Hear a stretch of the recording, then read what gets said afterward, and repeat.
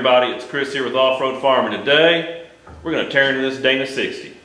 So we're just going to break it down. We're going to check out all of our bearings, axle shafts, kingpin bushings, see what kind of condition everything's in. It is out of an 88K30, and I don't know how much service this thing has seen. It actually still has the original ratio tag on the chunk. So we're going to open everything up, see how bad it is, see how much we got to replace. First thing we're going to do is we're just going to try to get the drag link, the tie rod, and the steering stabilizer out of the way. If you're having trouble getting your cotter pin out, try pulling it out with a set of side cutters or some dikes. Really makes getting it out easy. 1 1/16 on this Kessel nut.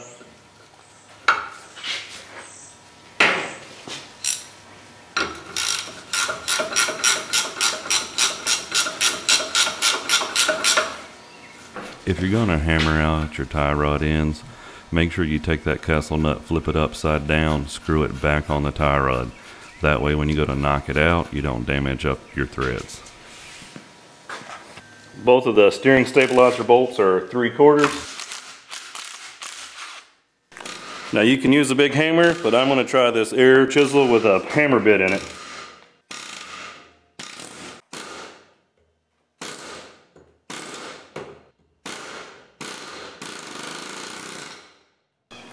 Now that we've got our drag link out, we're just going to go ahead and remove our caliper. Again, I'm just going to use a 1/4 inch hex.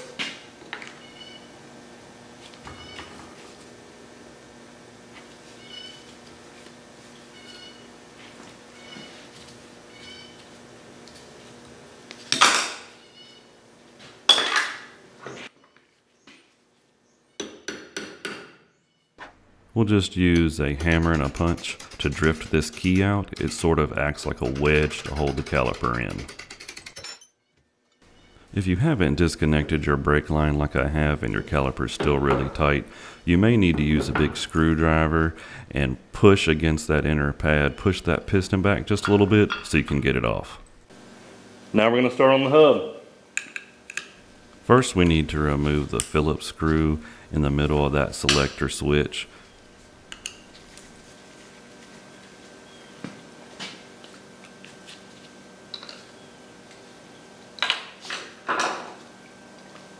On the outside, we're just going to take these bolts out. They're a T20 on my truck.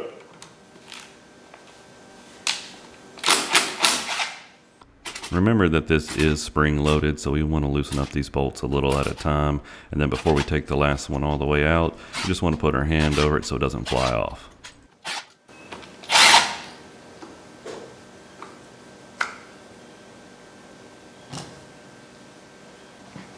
Right there you can see there's a little Phillips screw. We need to take that out.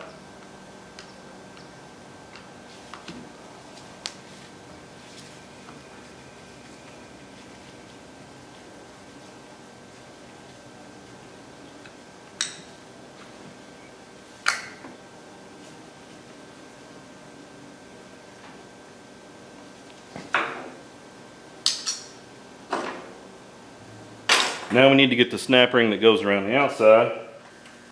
This snap ring should have a notch in the end of it. If you use a small screwdriver, you can usually get right in that notch, pry it up, and then kind of twist your screwdriver and pop it out. And once you get it started, it comes out real easy.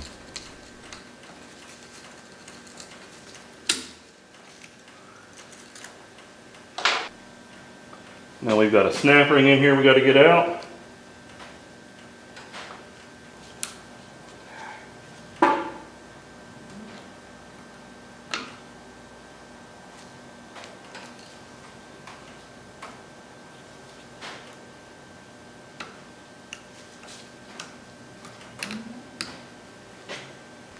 Put 2 of your bolts back in the hub body. That'll make pulling it out a lot easier.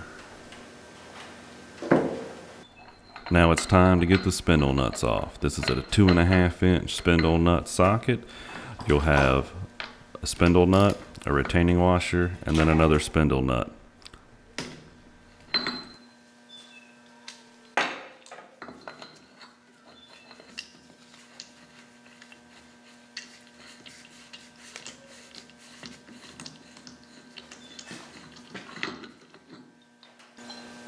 there's the first nut. Now we just need to get off the little retainer.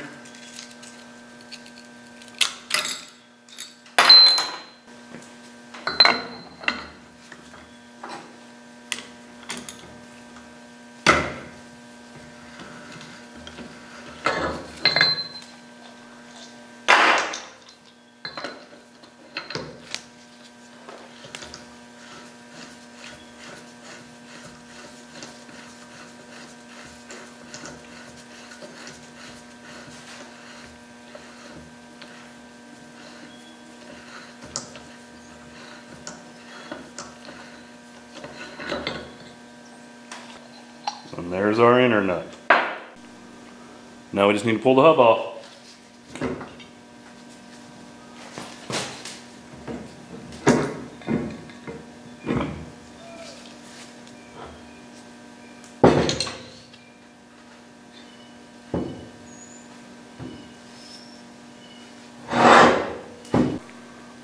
And we're just going to loosen up these nuts that hold on the dust shield.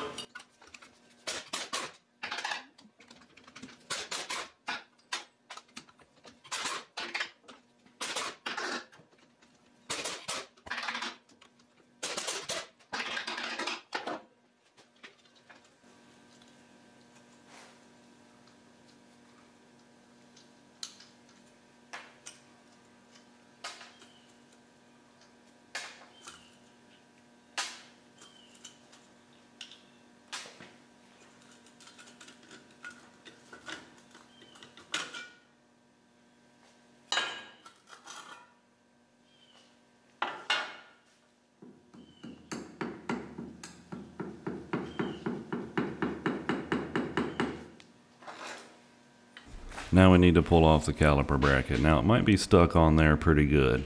Mine was. Just take a dead blow, hit it a couple times, maybe get a screwdriver behind it. Once you get it started, it'll wiggle right off. There we go. When it comes time to get your spindle off, do not use a hard hammer. Use a dead blow or a mallet. I like to hit it around the outside ring a little bit, try to loosen it up, and then I tap it a little bit more gently on the actual spindle to try to rock it back and forth. Just take your time, work it slow. You don't want to tear your spindle up.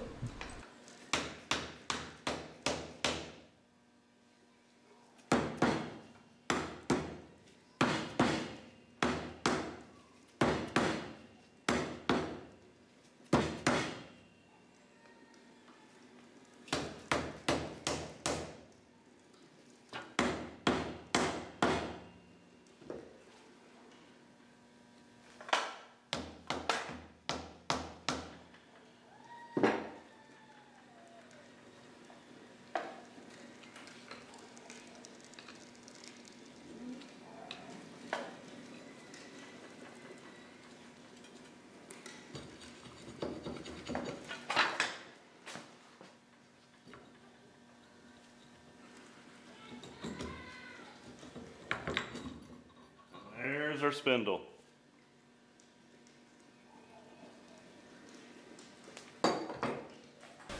So now we're going to pull out the axle. Just watch your fingers around the universal.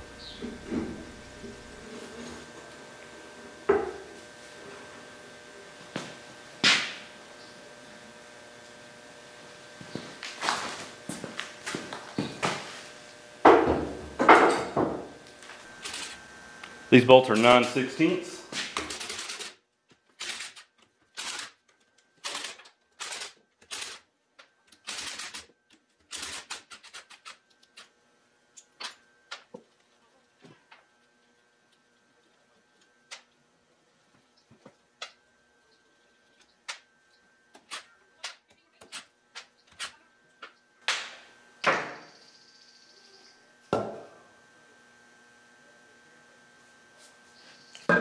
Ooh, I got lucky there. I almost made a big mess.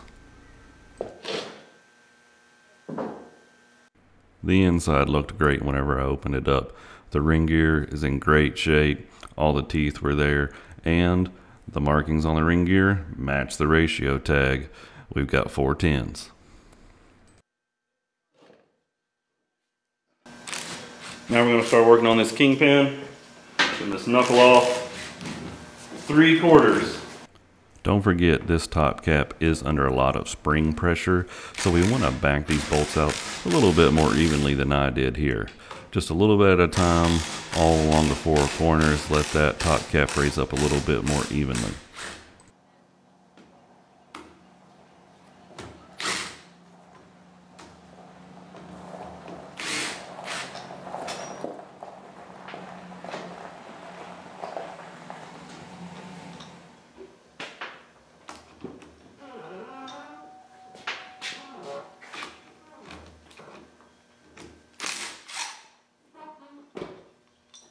My bottom kingpin caps are quite a bit different than the normal ones. These have adjustable camber in them, so they're going to disassemble quite a bit different than a normal one.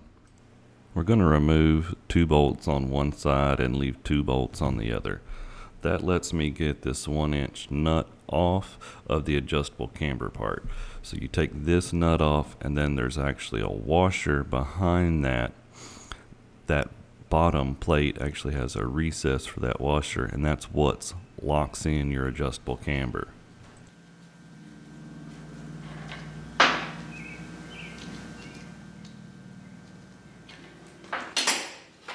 can take these back out.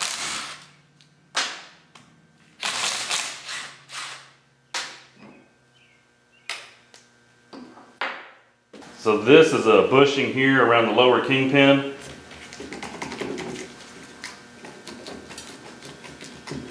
We got to get it out. So I put the bottom plate on backwards since it has that recess for that washer, and then I'm going to put the nut back on the lower kingpin, and that lets me try to jam it with a wrench, and if I can get that bushing started just enough, I can grab it with a pair of vice grips.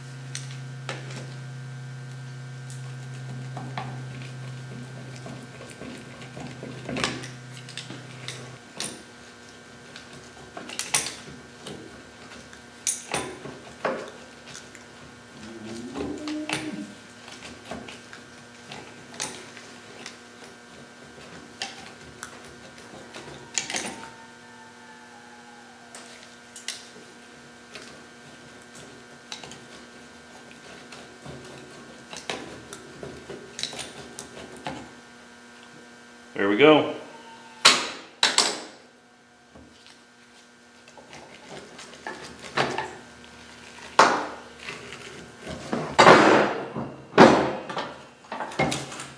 And there's the knuckle off. Before you go out and pressure wash your axle, if you're not going to re-gear or redo your front bearings, make sure we stuff a rag in the end of this axle tube. They'll keep all that grime from washing down and ruining your bearings.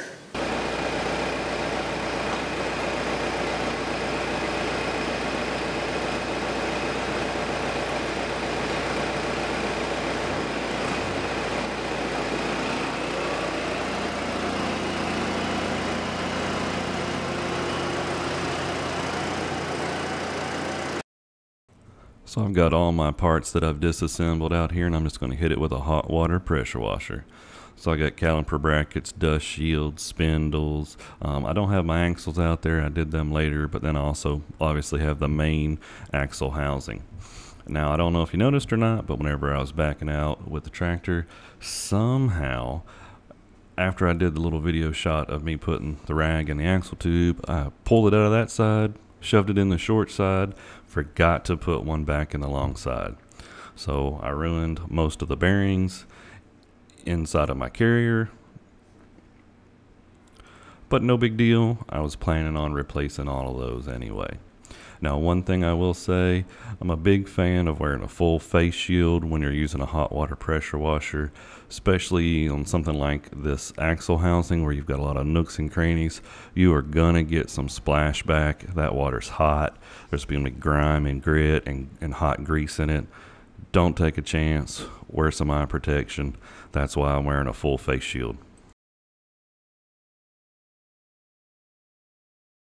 After we get done pressure washing everything, we just want to coat it up with some grease or some oil of some kind. We just want to protect all of our machine surfaces from rusting, since it's probably going to be a few days before I have a chance to put it back together.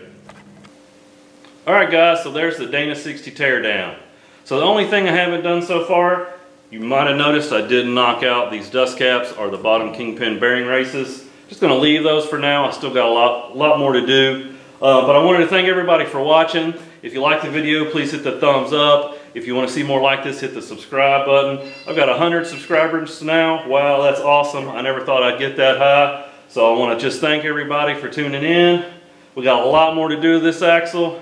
We got hydro assist. We got crossover steering. Stay tuned for more.